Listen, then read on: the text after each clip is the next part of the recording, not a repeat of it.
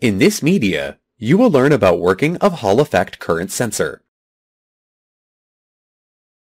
Hall effect sensors are classified into two types as shown. The schematic diagram of open-loop Hall effect current sensor is shown. It is not contact-type current measuring device.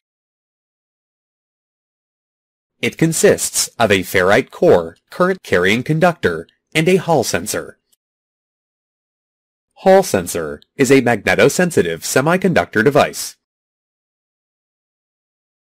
Hall sensor device contains a sensor and an integrated amplifier. Magnetically permeable rectangular ferrite core is made in C-shape with a very small gap. The Hall sensor device is placed in this gap between the ends of the ferrite core at right angle as shown. It is given an auxiliary supply input voltage of 5 volts to facilitate its operation. Current carrying conductor is placed in the space enclosed by the core as shown.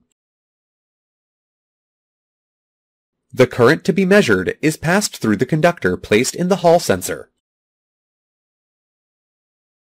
This current produces a magnetic field on the core. This magnetic field depends on the current flowing through the conductor. When Hall sensor is exposed to magnetic field from the core, it produces a small Hall voltage. The output voltage is proportional to the product of current in the conductor, and magnetic field proportional to surface area of the sensor. The output Hall voltage is amplified by an amplifier. This voltage is fed to a voltmeter whose dial is calibrated in amperes scale. The current indicated by this meter is the current passing through the conductor.